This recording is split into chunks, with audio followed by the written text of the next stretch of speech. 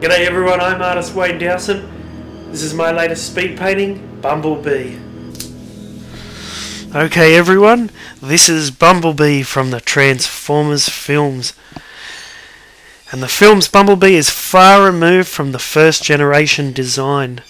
He no longer transformed into a Volkswagen Beetle, but for the Michael Bay films he transforms into a rally yellow Chevy Camaro, which is upgraded throughout the 4 movies. Now this image has been sitting on my computer for some time now, and I only just finished it by completing the background sky.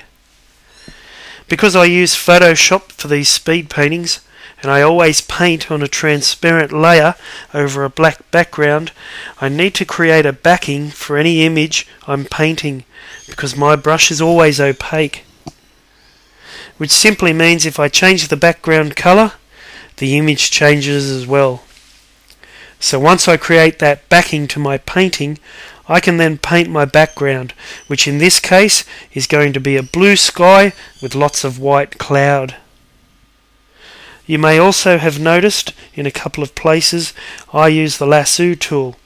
It's always hard to freehand mechanical objects, and the lasso tool made it a little easier, especially with the carbon fibre patterning.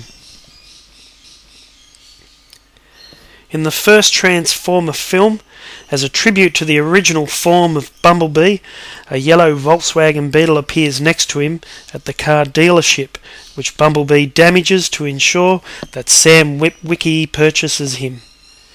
And since his conversion from a 1977 Camaro to a 2006 Camaro concept, and the colour changing from yellow to amber with thicker black stripes that run across his hood, roof and trunk, Bumblebee's alternate mode continues to evolve throughout the film series.